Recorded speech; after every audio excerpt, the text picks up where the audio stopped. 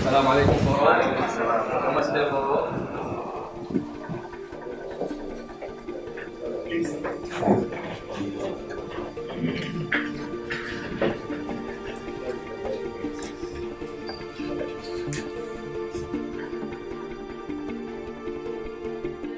I welcome you all to the seminar on exploring economic opportunities in West Asia, organized by the Center for West Asian Studies, Jamia Millia Islamia, in collaboration with the Policy Times. First of all, I'd like to thank one and all present here to take out some time from your busy schedule to be a part of this seminar.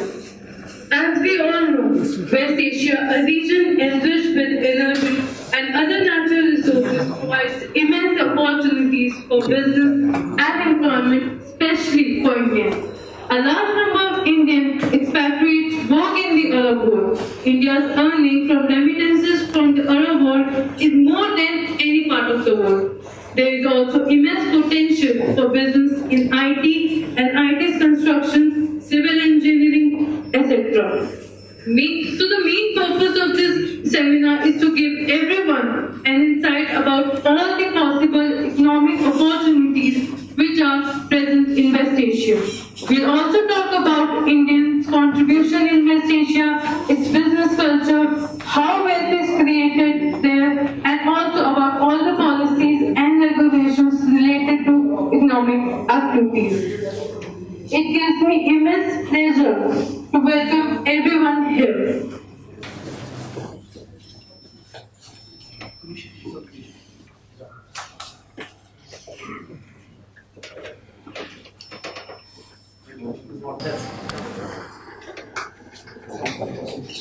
Thank you so much for being here.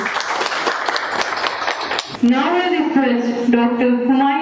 Nazmi sir to present a sapling to Mr. ATM Lockwood Hub, Deputy High Commissioner of Bangladesh.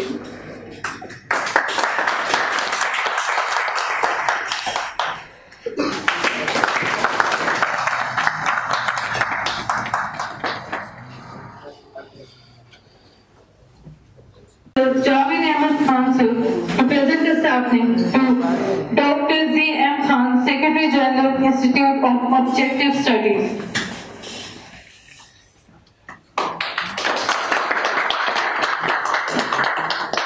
Now I request Ms. Annie Hassan to present a sapling to Professor Javed Ahmed Khan, sir.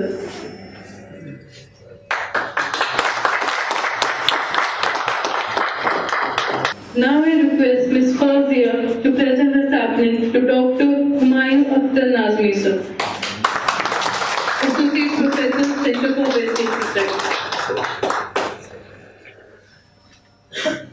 Now I request Ms. Annie Hassan to present a sapling to Mr. Akram Haq, Founder Editor, The Policy Times.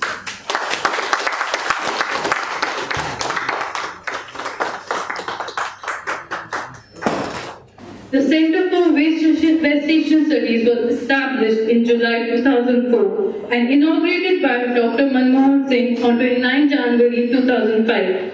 This center seeks to foster interdisciplinary academic pursuit of the West Asia and promote research on the region's politics, economics, culture, and its relation with India. It aims to provide a forum for informal exchange of ideas among students, faculty, scholars from outside. The Policy Times was founded by Akram Haq, which is a digital media that aims to be one of the most credible voices on public policy and foreign affairs. As media startup, the Policy Times aims to bridge the gap between public policy makers and common people. They aim to continue to highlight some core issues such as population control, education, access to affordable healthcare for all, governance, public procurement, law and policy, infrastructure, employment, policy, foreign policy, amongst many others. Now I request Professor Javed Ahmed Khan sir to give the welcome address.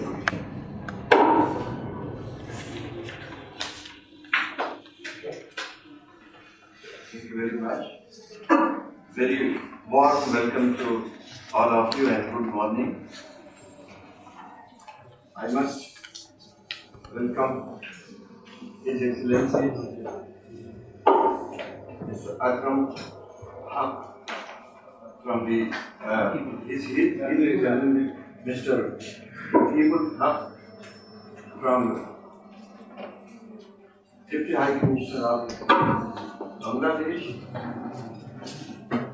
Professor Jamia Millia from Tunisia, respected registrar JMI Mr. A.P. Siddiqui, IPS from Jamia Millia Islamia, Professor Z.M. Khan from Institute of Objective Studies, and all the delegates and friends. This is a very modest beginning to start our joint program on economic opportunities in West Asia by the two collaboration, Policy Time and Center for West Asian Studies. We have started this program to target our students who are doing in the Center for West Asian Studies MA, MPhil and PhD programs, and they are studying the various aspects of West Asia. We are basically focusing on the social science aspect of that region, economic, political, and cultural relation between India and our world. And in this field, the Center of West Asian Studies since last almost one decade, has done a remarkable research work. We have produced some 70 PhD and MPhil research works on various aspects of their regions, and our students are spread all over the world, even in West Asian countries, and a good number of them are employed in the corporate sector. We have recently started MA International Relations with West Asian Studies, which is one of the most sought after course in the university, and many scholars from the Indian universities and even foreign universities are targeting this course. And we are very successful for having some 70 students in this course. So this is a very good opportunity to organize this workshop, and we are very happy that our guests have accepted our invitation, and we hope that with their deliberation and insights, we can chart out further program and initiative to work for our students in future. With this brief introduction, I will ask Mr. Akram to initiate the program. Thank you so much, sir. Excellency Mr. Jamal Buzdaria, Deputy Chief of Mission, Embassy of Tunisia to India, Excellency Mr. ATM Rakibul Haq, Deputy High Commissioner of Bangladesh, Mr. A.P. Siddiqui, sir, a very senior IPS officer and the registrar of Jamia Millia Islamia University and one of the brightest civil servants of this country. We are grateful to you, sir, to take up some time and be part of this important seminar. Dr. Z.M. Khan sir, Dr. Mustaq Shakir Shibani sir, and Agwan sir. Thank you so much, and all other dignitaries, students and scholars from Jamia Millia Islamia University. So we have been talking on this subject for quite some time now, and I will just briefly introduce this subject, why we chose exploring economic opportunities in West Asia and how. So we first try to identify an idea to so we know West Asia for many other reasons. We thought what other reasons we should talk about, which brings real development and which can be real also progressive in nature.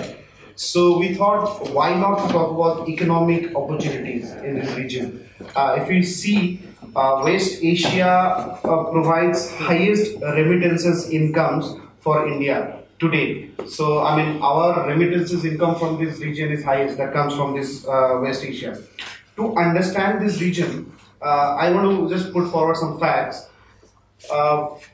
The population of Arab countries, West Asia, is around 350 million now, which is going to in fact double by 2045, according to a World Bank study. Now, if the population grows, so is its demand for different resources. So if you see West Asia, there are three largest economies: Saudi Arabia, United Arab Emirates, and Egypt. They are the three largest economies, and they almost represent 50% of the region's output, and so is the demand of the region. And Saudi Arabia alone accounts for 25% of the total output of this region. Even in terms of per capita, we know it that per capita income of the Arab countries is highest among highest in the world. So if you see, Qatar, UAE, and Kuwait enjoy one of the highest per capita incomes of this world, and this is followed by Saudi Arabia, Bahrain, and Oman. They also have a very high per capita. High per capita gives a reflection of the purchasing power of the region or of the country or of the population. So, which means now coming to the trade, foreign trade perspective, again, Saudi Arabia and UAE, United Arab Emirates, are the dominating and prominent nations in that. The aggregate trade is 400 billion euro, which is more than $500 billion. Now, other countries like Egypt, Iraq, Kuwait, their aggregate trade is 100 billion pound plus, means $150 billion approximately.